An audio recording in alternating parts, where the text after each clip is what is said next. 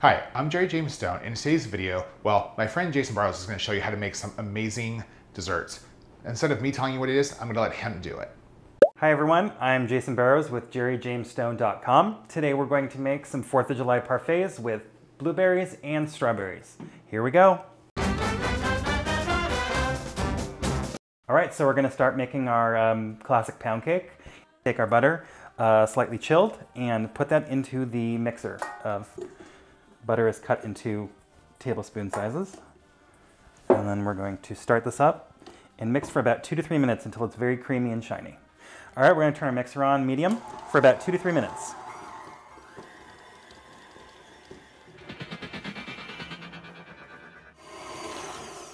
Okay, now that our butter has been mixing for about 2 or 3 minutes, we want to make sure that we scrape down the sides of the bowl. Any of the butter that's accumulated up at the top, we want to make sure that's down on the bottom. So we'll just tilt our mixer up here. And then our next step is the sugar. And we're going to add that in very slowly while we're running the mixer for about another 2 minutes. And we're going to do it slowly so that it takes about a minute for the sugar to actually be incorporated into the mix. So here we go.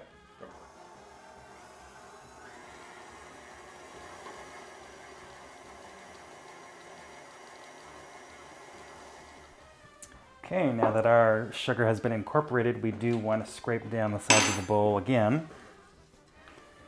Okay. Now that we've scraped down our bowl, we're going to then let this go for about another 5 to 8 minutes until it's almost white and very creamy. So here we go again. All right, now our next step, we're going to add our vanilla to our eggs and our egg yolks, and we're going to whip those together until they're uniform in color. Here we go.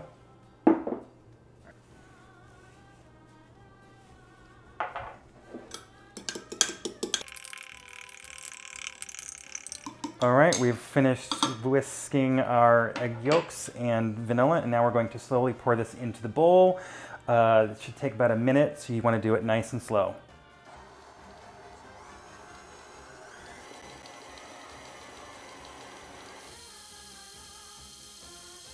Now that we've incorporated our egg yolks into the batter, we are going to run this for another 3 minutes.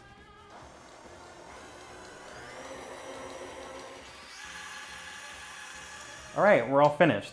So one of the reasons why we're taking so many steps in this pound cake is to make sure that we have a really nice domed pound cake. Sometimes they can be kind of flat, and by doing these little extra steps, watching the temperature of your butter and really making sure that there's air incorporated into your batter will make structure and will really make sure that we get a nice, high, large, classic pound cake. All right, after we scrape down our paddle, we're going to add our cake flour by hand. We're not going to use the mixer. We want to be really delicate with all the structure that we've already made inside this batter, and we don't want to beat that down. We're going to take the bowl off of the mixer here. So now we're going to put our cake flour in 3 additions into the batter. This is sifted, so we can make sure that we don't have any lumps. So we're going to just take 1/3 of this in and lightly fold it in with a rubber spatula, making sure that we scrape all the way down to the bottom so that we have no dry pockets of flour.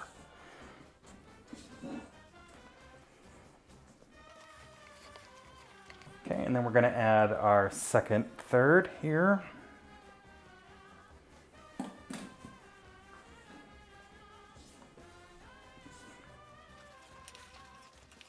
And our last third.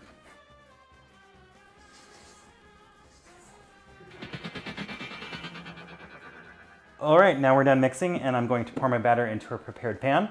I like to use parchment paper, and I use these metal binder clips to keep the paper sort of just stationary so it doesn't come fly back and stick back onto the cake. Alternatively, you can butter your pan and dust that with flour, and then just make sure you bang out the extra flour just so you don't have any pockets of flour on the pan. And here we go. I'm going to pour into the pan here. Nice and creamy.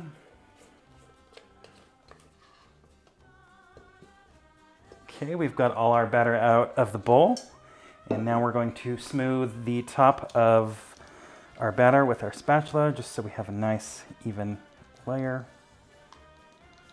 So next up is we're ready for the oven. We want to put this into a preheated 325-degree oven, and we'll put that in there for 70 to 80 minutes. So low and slow for this one. And here we go. All right, now we've pulled our loaf from the oven, and we want this to cool on a wire rack for about 15 minutes, just so it's got enough time to cool there.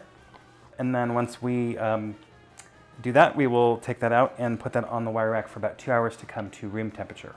So I'm gonna take my little clips off here so we can access and pull out the parchment paper. And this is why I like to use parchment, because I've made myself a little sling for this. Just grab the parchment, lift that on up and down onto your cooling rack. So we're gonna take our pound cake, we're gonna cut that into slices and then cube that into about 1 inch cubes. We're gonna go ahead and do that now.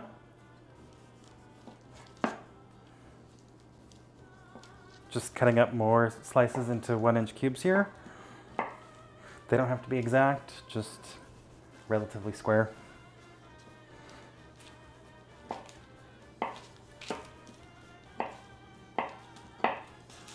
All right, we've got our heavy whipping cream here. We're going to add that to the bowl. We have a pint here. And we've got our sugar, a couple of tablespoons, and of course, our vanilla. Since we've got liquid in the bowl, we don't want to start this off very fast, so we're just going to start really low and slow for about a minute. Once your cream thickens slightly, then you can turn it on a little bit quicker, and this will go a lot faster. So here we go.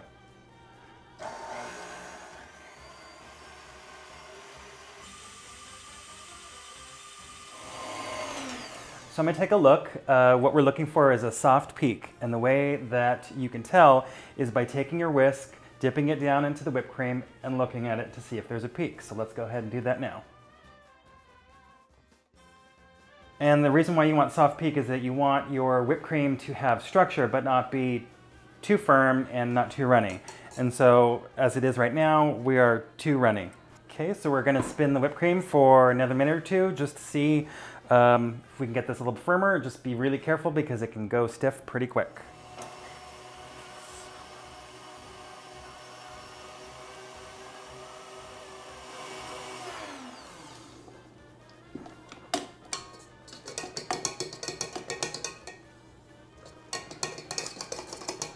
So the importance of how stiff or soft your peaks are depends on what it is that you're doing with it.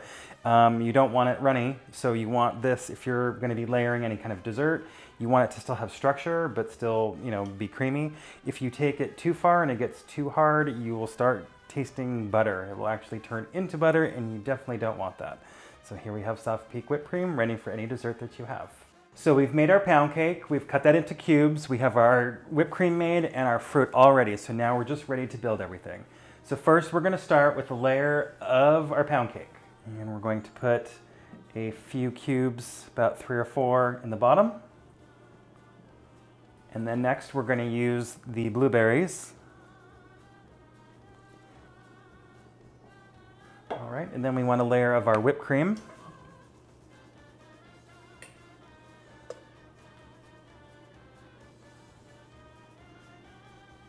So I'm just compacting these down a little bit, so I'm just giving them a little tap, just so they can kind of make layers and make room for everything else that we're going to put on top of these.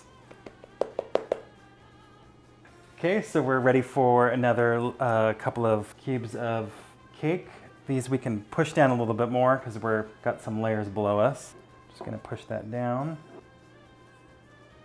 All right, and now we're gonna move on to our strawberries.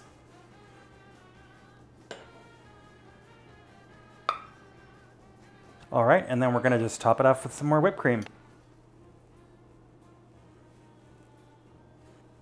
Feel free to go back and garnish if you'd like on the top, a little bit of blueberries just to kind of keep the colors alternating. All right, everyone, thanks for tuning in. Thanks for watching us make 4th of July parfaits. You can actually customize this to be any way you like it. If you'd like to sub out the strawberries for raspberries, or if you don't want to stick with the red, white, and blue theme, you can add in any other fruits you like. Thanks for watching. Thanks for tuning in. We'll see you next time.